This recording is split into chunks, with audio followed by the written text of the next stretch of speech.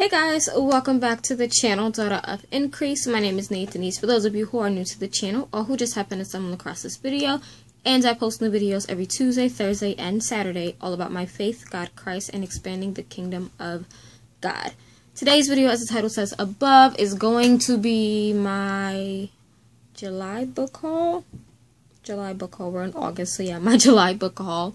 And I don't have as many books because, as I mentioned before, I don't request as many books, or I don't approve to review so many books just because I know I'm not going to read half the books that they send me, and I normally would just accept them just because they would send me the invites, but now I'm being very particular about the books that I receive. So, yeah, there's only one book that I purchased. Yes, and it's not even like a Christian book. It's actually a coloring book that I got from Walmart because I actually love this artist. Her name is Kursby Rosny. I don't know how to pronounce her name, but you guys have probably seen these kind of Colormorphia coloring books before. This one is called the Colormorphia. I think it was Anamorphia and some other ones, but I really do just like the Morphia coloring book kind of line. Her books are the ones that really I guess kind of sparked an interest with adult coloring books.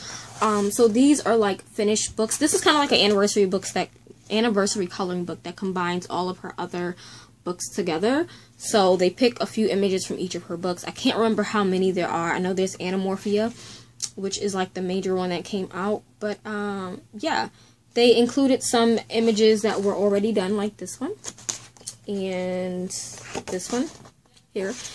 But some of them are not done so that you can do them on your own. You have this one here. You guys can see.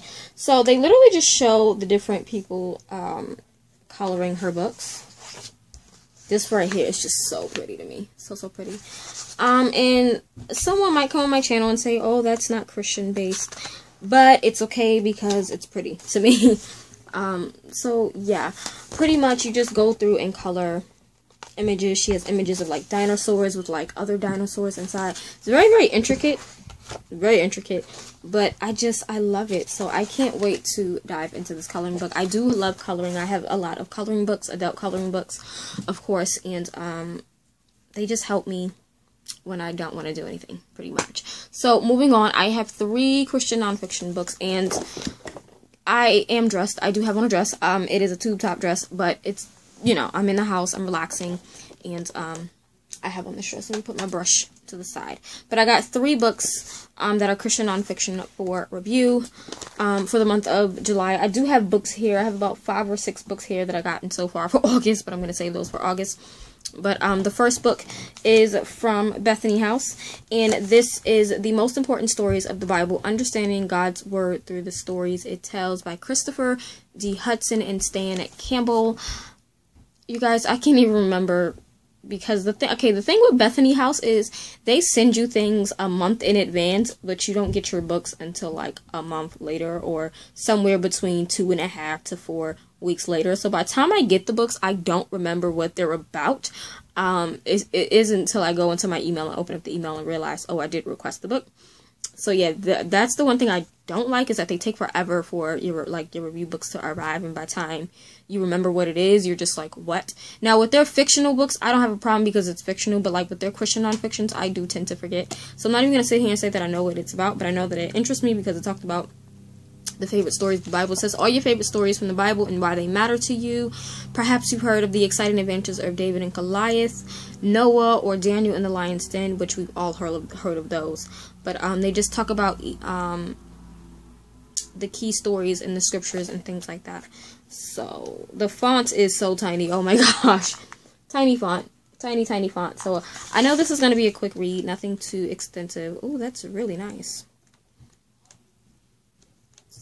Wow, they really go in depth, you guys, okay? So they talk about the beginnings, which is creation, Adam and Eve, the fall, Cain and Abel, Noah and the flood, the Tower of Babel. Then they talk about the patriarchs. Then they talk about Israel's family becoming a nation. They talk about the kings and... I mean, you guys can see. So that's probably why the font is tiny, because they didn't probably want this to be like a massive book. But, it pretty much is going through the entire Bible and giving you the essential portions of it and breaking it down, which I think is so cool. So I'm actually excited that I did request this, and even though I don't really remember what it's about, I'm glad I have it in my stash. So we have this book. The next book I got from B&H Books. I think for that month I only got 2 things. I got a planner, which you'll see a review on that planner next. Well, I don't even know when this video is going up. So I'm actually going to try to have this video up for Saturday. So it'll be Saturday when you watch this video. So hopefully the review on that planner will be up the following Tuesday. But they didn't have a lot of books. They had like a lot more books geared towards men. This was the only book that kind of interests me. It's 41 Deposits, Crucial Conversations for Fathers and Sons by Steve Graves. And like I said, they had a lot more things geared towards men. But this, for some reason, interests me because I thought it was interesting. It's life lessons or life deposits, as they say it. And it's just on different things. So staying pure, fearing God, picking good friends, loving people, receiving help, getting married, building a family, thinking ahead, developing perseverance, resisting temptation, how to worship God. I mean, it is geared towards men, but when it comes to books based for men and based for women, it doesn't bother me. I have maybe about 10 or 15 books in my collection that are geared towards men, and I enjoy reading those type of books. Even though they're geared towards men, I do tend to get some little nuggets for myself. And I do have a son, and if you guys are new to my channel, I do have a son. I'm 28 years old. I look like a baby, I know, but I do have a 5-year-old son. His father and I are still together, but I am more of the church goer, if you will. I don't even know if that's the right way to say it, but I'm the one that's like in church heavily. So I don't mind reading books like this just to give my son little nuggets here and there, and even for myself. And I know a lot of men do watch my channel anyway, so I figured why not grab this book. It interests me enough to get it, so hopefully that kind of makes sense. Yeah. Okay, so the next book is by Brestin, and I absolutely love her writing and the way she builds her kind of Bible studies. Now, what I have is an ARC. This book did release on July 23rd, so you can pick it up if you're interested. But it's called The Jesus Who Surprises, and it is opening our eyes to his presence in all of life in Scripture. Basically, she's going through Genesis, Psalms, and I believe Isaiah. Yeah, and she's basically showing us Jesus within those scriptures, because I know a lot of the times, especially for me when I was younger, we would read the Old Testament and not understand where Jesus was. Now, being older and more mature in my faith, I can now read the Old Testament and see Jesus in a lot of these people, such as Moses and David. We all know the story of David and Goliath, and a lot of the times when people in churches are preaching David and Goliath, they tell us to be like David. They tell us we are David. But in essence, we're really not. David is not us. David is more so Jesus. He's the one who comes and slays our giants. Now, we can personally slay our own giants, but we cannot do that without Jesus. So, I like that she has this in a study form, and I love her books. I do have another one. Oh my gosh. It's called He Calls You Beautiful, and it's a study of Song of Solomon, which is kind of like that romantic marriage kind of book in the Bible. So, yes, I'm excited for this. I can't wait to dive in. And just to show you guys, she plays no games with her books. This is chapter 9. It's called The Secret Weapon, and this is about the Psalms. So every page there's like scriptures. Every single page there's scriptures. Every single, you think I'm playing? Scriptures. Like, she is scripture heavy, and I love it. But I love it more so because she asks Bible study questions. So here's Bible study 9, and it's broken into 5 days, if I'm not mistaken. Let me just check that. That is broken into 5 days. Yeah, so there's 5 days of questions and then prayer time. But questions. And I mean, they're like application style questions and interpretation style questions where you actually read the scriptures for yourself and break it down. I love her books. I'm not going to read this one yet because I want to do He Calls You Beautiful. Like, I started He Calls You Beautiful with my sis Angela over at Transform Through God's Word. We never got a chance to finish that. Yeah. But, I don't know if I want to finish that first and then dive into this, or dive into this first and then dive into He Calls You Beautiful. Don't know, but we have this book. It is available if you're interested in getting it. So yeah, I'll leave all the information down below. Alright, so the last few books are all like fiction-based books, and you guys know I love my books. I'm a fiction lover. Behind me, behind this little sequins kind of backdrop, is my bookshelf. 2 bookshelves. And there's a lot of books on my bookshelf. I don't think I've ever shown you guys like my actual like full bookshelves. I have 5 bookshelves in my room. 3 big ones and 2 small ones. I got books on the floor right now. Yeah, I like books. I specifically love fictional books. I love reading fiction, and biblical fiction has definitely been one of those things that I am grateful that I found. Literally, I haven't read a lot of my secular books, and don't get me wrong, I still love reading secular books, but for the change that's getting ready to happen in my life, I've just been like real heavy into reading Christian nonfiction, Christian fiction books. This is what I've been into. But I think all of these, except for 2, are sort of biblical fiction books. The other 2 are not. So this first one, I actually have the other 2 books coming in the mail really soon. But it's called A Royal Dance. The Lion and the Butterfly, book 1. I don't know if I'm trying to remember. So the book is called A Royal Dance, yes, and the series is called The Lion and the Butterfly. Sorry, and it's by Linda Fergerson. I think that's how you pronounce her name. And this was actually sent to me from the publishing company. Oh my gosh, I can't remember. Buoyancy. That's what it is. Buoyancy Public Relations. They had contacted me on Instagram, and I have a few more books actually coming from them, as well as the other 2 books in the series. You can get these books off of Amazon. They're up there on Amazon. But yeah, I am actually excited to get into this. This is biblical fiction, but I don't even know how to okay, I'm just gonna read the back of it, not all of it, but it says, I'm probably butchering her name, but Jerusha. Jerusha's father dotes on her and calls her royalty, a lioness who will one day dance before his king. She adores her father but cannot tell him her darkest secret. Instead of dancing like other Jewish girls, Jerusha, I'm going to put her name on the screen because I'm probably butchering it, but Jerusha sits alone, plagued by guilt for a crime she did not commit.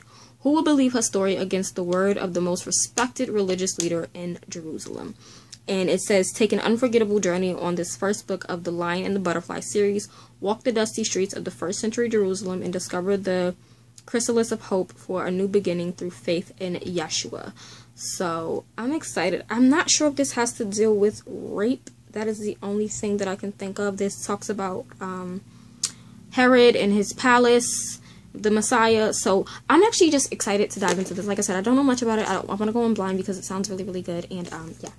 But the problem is I'm waiting to get the other 2 books because I want to sort of do a sort of like a reading blog video on it. So I'm waiting for the other books to come in the mail, but here it is. Here it is. And it's really, really pretty. First book. Okay, so the next book is one that I am so excited about. So excited about. You guys have heard me rave about the first book in the series, the Cities of Refuge series, so many times because I love me some Connilyn Cossette. Between Tessa Afshar and Connilyn, my life. They have my life. Just... Anyways, so I got my finished copy of Until the Mountains Fall, which is book 3 in the Cities of Refuge series, and there's only 1 book left, and I'm so sad. I'm so sad for it to end. Now, this book I gave, I think, a 4 or 4.5 star because I wasn't as attached to Malachi. Is it Malachi? Yes, Malachi and Rivka. Just because they didn't have a lot of parts in the other 2 books, though it was still good, and though I did love it because they brought a character back from the first 2 books that I could not stand, and I kind of felt bad for him in this book, and I kind of started to like him in this book, even though he dies. So, yeah. This book, just a lot of emotions. I did a reading vlog. If you haven't seen that, you can click the eye on the screen for that. But this is book 3, and the cover, I don't know if this is my favorite cover. Yeah, this might be my favorite cover. I love the cover of the first book. I'm looking at it now. But the colors, the purple with the blue and the teal, just stunning. So this is book 3. Book 2 is Shelter of the Most High. And book 1 is A Light on the Hill. And here's how they look side by side. So the cover for, I believe it's called Like a Flame in the Night, has been released. I'll put the photo here. I'm just interested to see what the spine is going to be for that color. Because these colors... to die for, and it is biblical fiction. It focuses on fictional characters named Mariah and Derek, as well as their kids, because they have a lot of kids. I'm not going to talk about it. I've raved about this so many times. A lot of you have gotten the book and read it either in paperback form or in ebook form, and a lot of you guys are loving it. When I say it's amazing, it is amazing. Listen, when it comes to books, I would never steer you guys wrong, okay? I would never. And A Light on the Hill really sparked an interest in me learning more about the cities of refuge, and this one focuses on Kadesh, which is a city of refuge. So, amazing writing, amazing author. Like I said, I've read it already because I read the arc of it for the launch team, but I will be rereading the physical form because I feel like it's lonely not being tapped up like these two books. So yeah, we have that book. Okay, the next 3 books are all from Angela Hunt and from 2 different series. So, for Angela Hunt's series, it's called the Dangerous Beauty series. I've read the first and the third book. The first book being Esther Royal Beauty. I didn't own it, so I did pick it up from Thrift Books. And Thrift Books is a great place to go if you are looking for inexpensive books. A lot of the times they have good deals starting at like $3.99, so about $4, and they can go up to anywhere for like $5, $6, $7, $8, $9, $10. They do have free shipping over $10, so you can literally snag about 4 books for $10. Not $10, like 4 books for maybe like $15 or so, and get free shipping. I love the website. I haven't shopped on there in a minute. I did that one big like biblical fiction book haul, and that was it, but I do plan to order again. I did, however, order this off of Amazon. Their Amazon kind of used book section, and it came from Thrift Books, so if you're interested in Thrift Books, just go through Amazon as well. Don't remember the price on this, but I believe this was marketed as like new or something. I don't remember what it was marketed as, but I always get books that are very good or like new or new in the inexpensive kind of range. That's just me. But yeah, I got it because okay, I read this book, gave it 4 stars, but I didn't want to have the other 2 books and not the first book because they're really pretty. Do you see the cover? Really pretty, and I love the pictures on the back, so pretty. So I have this to go with the other 2 books, so I'm gonna show you them now. So the second book, which is the only book I haven't read yet from this series, is Bathsheba. This one is Reluctant Beauty. Green, love it, and here is what she looks like on the back cover. And then you have my favorite cover of the entire collection. I read this as well, gave it 4 stars as well. I think I gave it 4 or 4.5, but Delilah, which is Treacherous Beauty. This is the story of Delilah and Samson. Oh my gosh, so good. So good. But I don't know what it is. Angela Hunt's books, for some reason, they get 4 stars out of me. And there's nothing wrong with 4-star ratings, obviously. That's still good. 4 or 5-star ratings are great. But I want to find a book of hers that I can just, like, give a 5-star rating to. Like, wow. But, yeah, this is the 3rd book, and I'm obsessed with this cover because the purple with the green eyes and the skin tone just slay me. Together, these books are stunning on a shelf. They're really pretty. I'm just going to let you guys know now for the month of September, I'm going to be starting a series. I'm going to try to do 2 videos a month in the series, but it is going to be makeup related, and I'm going to base them off of books, biblical fiction books specifically. I don't know what I want to call it yet, but it is going to be a makeup series where I do an actual makeup tutorial here based off of one of these books and actually talking about the book. I know my sis started this on her channel, Stephanie. You can go check out her channel. I'll leave you can click the eye on the screen to go to her channel, and she did a get ready with me video talking about one of Joyce Meyer's books, and I've always just wanted to do kind of like a book to makeup kind of look on my regular beauty channel, but I figured why not do it on this channel because biblical fiction covers are freaking amazing. Like, they're stunning. And I think I might start off with Delilah just because I love the covers so much. So yeah, so I did purchase Esther to just go with the entire collection. Like I said, the other 2 books are also from Angela Hunt. So I have her Silent Years series. I had the 1st and the 3rd book. If I'm not mistaken, yeah, the 1st and the 3rd book. The 1st book was Egypt's Sister, and then the 3rd book, was Jerusalem's Queen, which is literally my favorite cover in the series ever. This is honestly what sparked my interest. I might actually go with this one first, for a book to make up. Just, it's so stunning. But I needed books 2 and 4. Book 2 I also got off of Amazon through their marketplace, so it's Judah's Wife. got that. And then book 4 was actually sent to me from Bethany House for review, and I'm like so excited. I love the cover of it. It's the colors just scream at me, and it's called The King's Shadow. So yeah, I now have all 4 of these. I think the series is complete. I don't know if there's I don't think there's a 5th book coming out, and if I'm wrong, I'll edit it and put it on the screen, but I think it's only 4 books in this series. Don't quote me on that. But these books are just, you guys can't tell me biblical fiction doesn't have the best covers ever with the colors. And what I think it is biblical fiction really knows how to slay using real people as models. And I'm going to have a video coming soon where I'm going to talk about my top 10. Whew, we gonna pray. My top 10. I was going to do top 5, but I need to do top 10 favorite biblical fiction covers because they slay my life. They give me everything, you guys. And these spines as well. I know Jenna Van Malrick, she did a video sharing her favorite bookish spine, so I might do that on my channel as well. It'll probably just be on biblical fiction, and then I might do one that's for like my Christian nonfiction, because some Christian nonfiction books have really pretty covers and spines.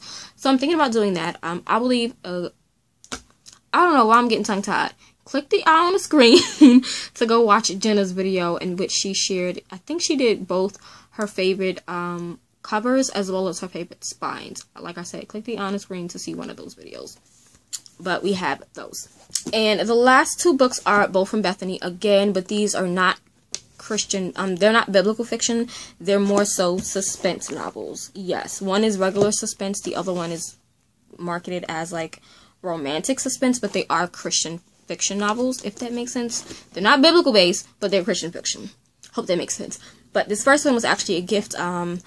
I forgot what it was that they were doing. I think they were doing like a Q&A or something like that, because I was a part of something with, I can't remember, you guys, honestly.